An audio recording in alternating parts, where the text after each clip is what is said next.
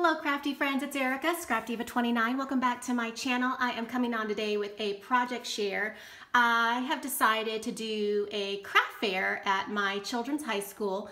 They are doing a fundraiser and they're going to have a craft fair in December, and I immediately started getting ideas and I immediately went straight to Srappinthedetails YouTube channel because I know she does a lot of craft fairs and I love her style. So I immediately went to her channel and started watching her videos, and I was totally inspired with her setup and what she created for her fair, and so I wanted to recreate something similar to what she did. So that is exactly what I did, and I will leave her information in the description box below so y'all show her some love and check out her channel. All right, so let me show you what I used. Okay, so I used these different embossing folders, and they're all by Sizzix. I used this snowman embossing folder. This gingerbread with the little tiny hearts is also Sizzix. I used a Swiss dot, which is Cuttlebug. And then I also used a few more, but I think they're all Sizzix. I used this Snow and Cocoa stamp set that I picked up from Tuesday Morning. I just used the two in the from stamp. I used this heart doily and this doily right here. It's like a really pretty floral doily. I used this tag from this die set right here. I used, I have one example of this bow right here. This is the Echo Park bow. Looks like that. It's gorgeous. And then I used a gingerbread die, which I did not pull. And then I also used this 12 by 12 premium stack. I picked it up at Tuesday Morning. It's vellum with foil. And this worked out really awesome when trying to duplicate what Suzanne did on her channel. Now mine are similar, but not exactly like hers. But I tried to do something similar to what she did. So anyway, here is my first example. And as you can see, I use the gingerbread embossing folder. I have my heart doily, and this right here, I actually was going to tell you, this is actually a party streamer. And so I was in Hobby Lobby the other day, and it's right near where all the crepe paper is. Crepe paper? Is that how you say it? Anyway, it's in that section, and this is a great alternative if you can't find the vellum with foil paper in case you want to recreate these pillow boxes. This is a great alternative. So I use that. And then also another good idea is with the heart doily, I used that gold foil paper that I picked up from Michael's. I remember when we got it on sale and it was like $2 a pack. I used that on a couple of them, and I was wishing I used that paper on all of them because it was such a cheaper alternative as far as paper goes, since I'm going to be selling them. But I did wind up using a few sheets of my Crafter's Companion heavyweight cardstock that I just recently purchased, but that's okay. I'm fine with it. But that's a cheaper alternative, FYI, in case you're thinking about doing a craft fair. Definitely go with that paper from Michael's. It's thin and it still gives that pretty effect that you want.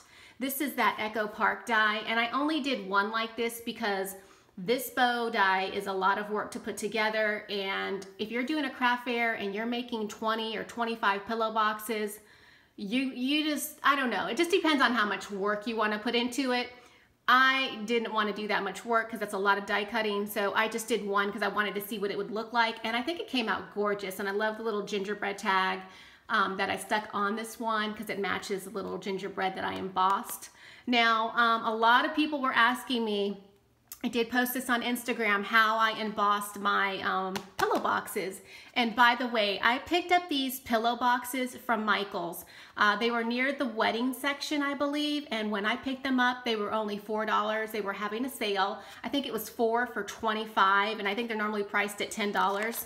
So if you don't catch it on sale, you can obviously always use a coupon. But I'm just gonna open it up so you guys can see what I'm talking about. So when it's laid flat like this, this is what I did. I stuck this embossing folder, if I can open it, I stuck it in the center. I centered it up, and then I used my extra large die cutting machine. I have the Spellbinders Platinum die cut machine, so it allows me to die cut or emboss larger items. So that is how I did that. I just stuck it in the middle, and I had enough room because it's 8.5 by 11, that size die cut machine. So I'm able to stick my embossing folder in, lay it straight or at a diagonal, and then run it through my die cut machine and emboss it. And that is how I die cut just the center and not the ends of the pillow box. And the reason why I did that too is because I didn't have any really extra large embossing folders. This one was slightly bigger, but it wouldn't cover the entire pillow box, if you see what I'm saying.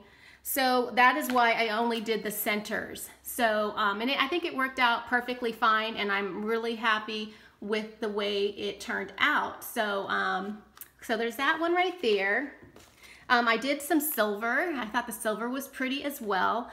Now that double bow that you're looking at is the Brenda Walton Sizzix Bigs die. The rest of the boxes are made with that Brenda Walton bow. Here is the to and from, and on the tag I did add some washi tape, and I did that to all of them. On the gold ones it has gold washi, and then I only did a few silver ones, but this one it coordinates with the silver. And this one I've used a snowflake embossing folder, and I think that came out really, really pretty. Here is the example with that floral doily, and I think that's gorgeous. Now this was kind of a lot of work to cut out because it is an intricate die. You have to pass it a few times, but I think it's gorgeous. And there's the gold washi, and this one's just the gingerbread one. Really, really pretty. And this one right here, again, using silver, and it's all the way around with that vellum with foil paper from Die Cuts with the View. I think that's a gorgeous added touch, and it gives it a lot of detail. And this is another one using a bigger doily die. Again, the Brenda Walton Big Sizzix die. I used some silver, or not silver, but gold washi right here on this one. And then this one has the striped foil paper, vellum foil, which is gorgeous. And I wanted to show you one more, just a second. Here is another one that I made, again using the bigger doily, but here I have the gold polka dot vellum that I used that came in that stack, which is absolutely gorgeous. I just love it, and I think it'll be a great seller, and I'm really excited to share with you some more things that I'm working on, so stay tuned to my channel. If you guys have any questions, feel free to leave them down below. Leave me a comment, check the description box for more information on today's video. Thanks for watching, and I will see you guys soon. Bye for now.